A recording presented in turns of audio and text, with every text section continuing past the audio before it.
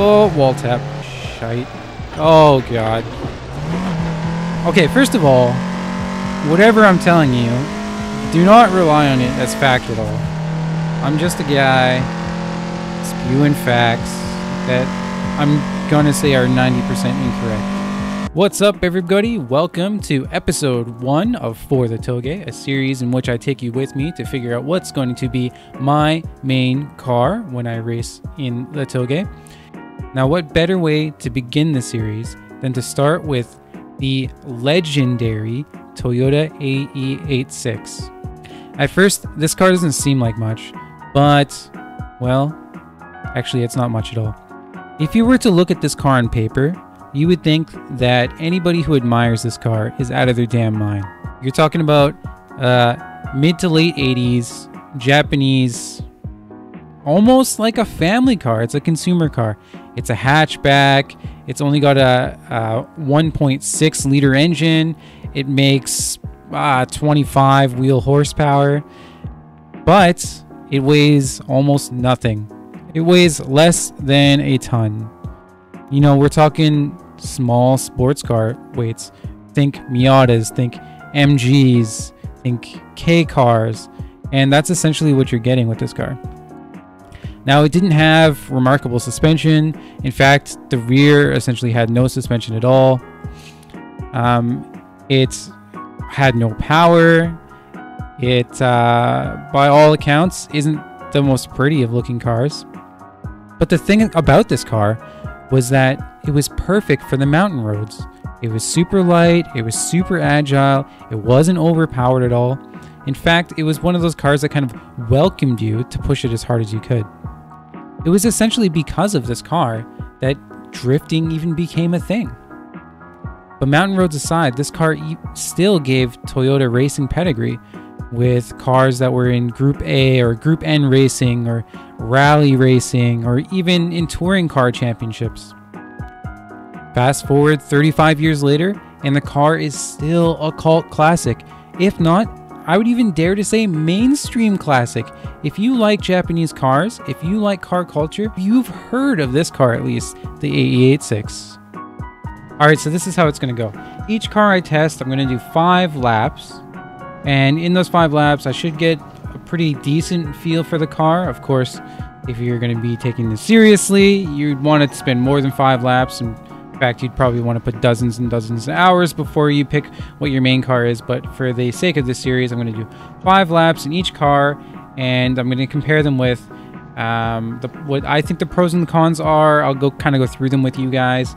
And I'm going to compare them to my lap times. Now, lap times will obviously have a heavy effect on what I think should be my main car, but also maybe there's something I feel like the car has certain potentials or something like that. So let's get going. Here we go.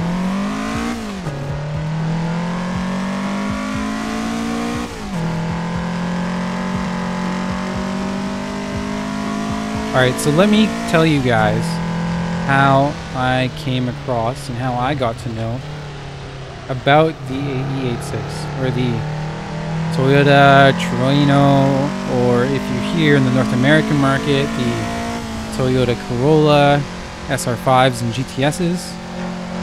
Well, the first thing was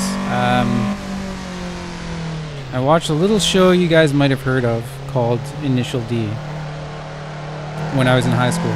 It was super popular. The arcade games were out. We still had an arcade in my city, and that's kind of where us, us nerds and car enthusiasts started hanging out. Was at the local arcade, right? We'd be playing what were the games at the time? Outrun. We'd be playing. Oh crap!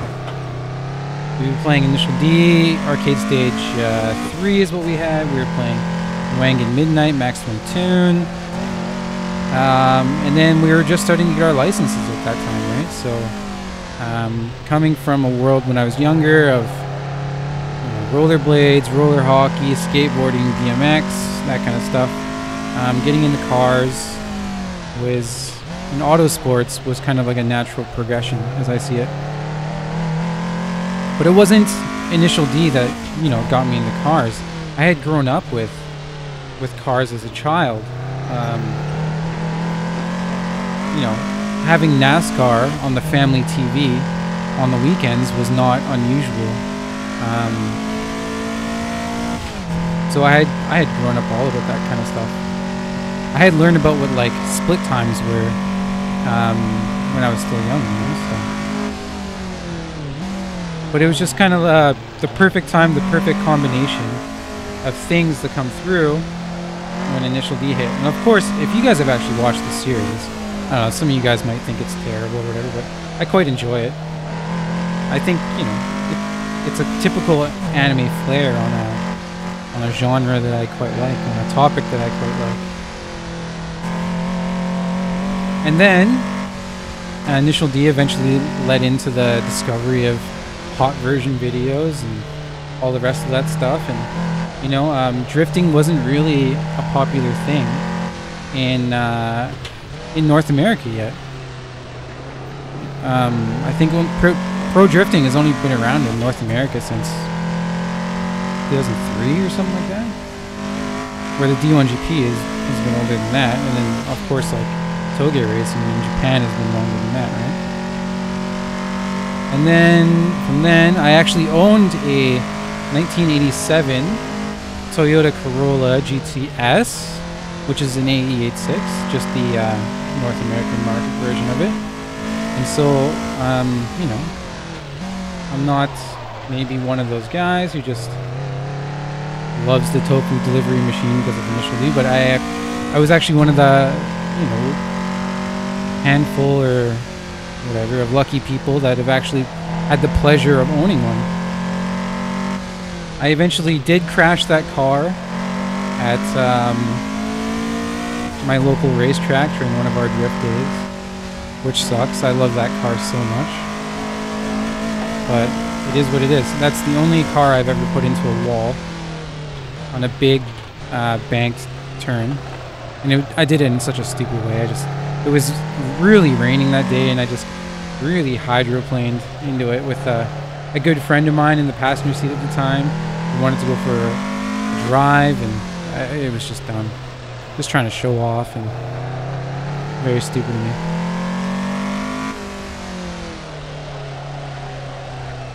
I miss that car though. It was bone stock though, with the exceptions of it had a front strut bar, tower bar, and then it had racing, I think it was racing beat headers, exhaust headers, and it was gutted, completely gutted. But taking that thing out and listening to I guess it's Toyota's VVT.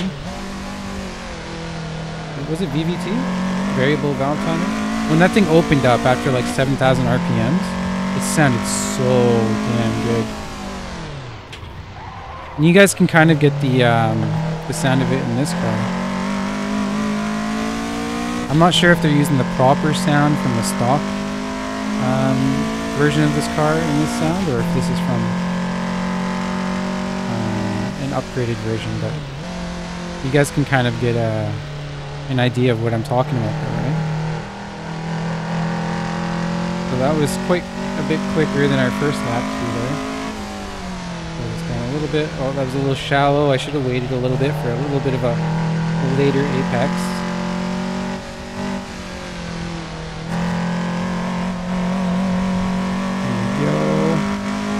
Break it here, try and hit a later apex.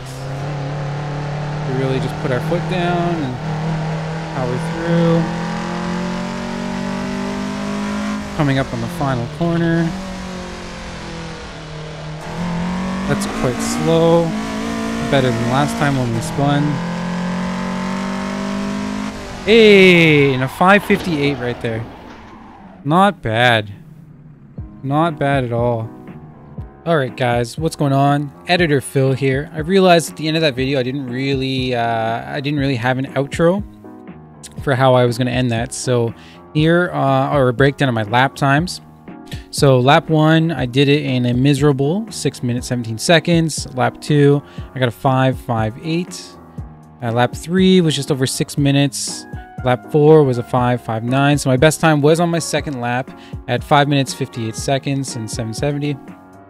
And on the 5th lap, I ended up spinning and I just didn't even finish the lap. So I didn't bother recording that down.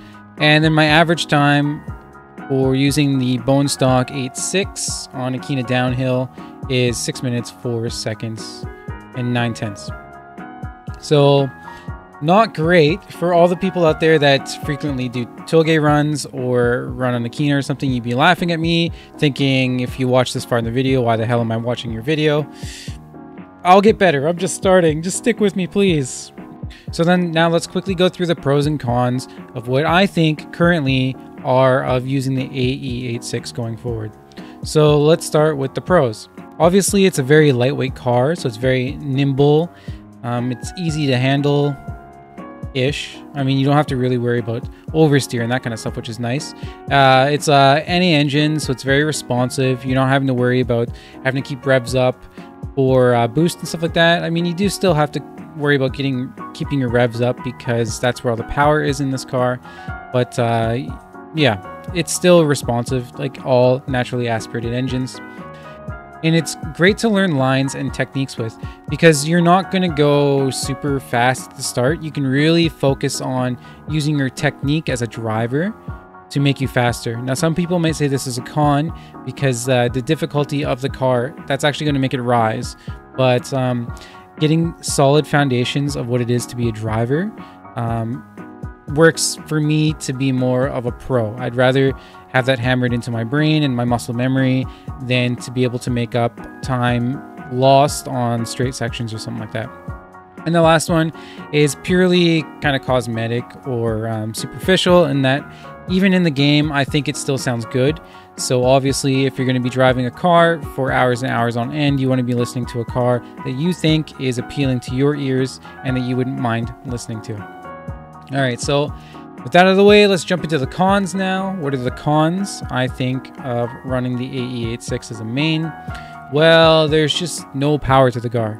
It's gutless, right? And so I was like I was saying before, it could be a big turnoff for people that you know, just want to hammer the throttle and just take off in straight lines and don't really care about cornering or something like that. But obviously, if that's the kind of driver you are, the Touge is not for you anyways. Another con is it's very unforgiving. If you're not carrying the proper momentum through the course, using the proper line, you're not going to have a good time because you can't be making those times up in other places. You kind of have to hit everything perfectly if you want to compete with some of the more powerful cars out there. But given that it's on the downhill, it's a little bit easier, but still very unforgiving. So get ready to have a lot of frustration if you're going to main this car, right? Limited tuning. If you go into the tuning options, if you guys are familiar with Assetto Corsa, some cars out there give you a lot of options for tuning your car, from suspension to tires to the amount of boost you're going to be running to alignment, all that kind of stuff. And the AE86 doesn't really have any of that. You know, you have 2 sets of tires you can use, street or the semi-slicks, I think, tire pressure, and then limited front end alignment. You get camber, you can go get some negative camber, and then you have rear toe, and that's it. And then the last one, which is the biggest, could be the biggest turn off for some, is you're gonna get slammed with fanboy status.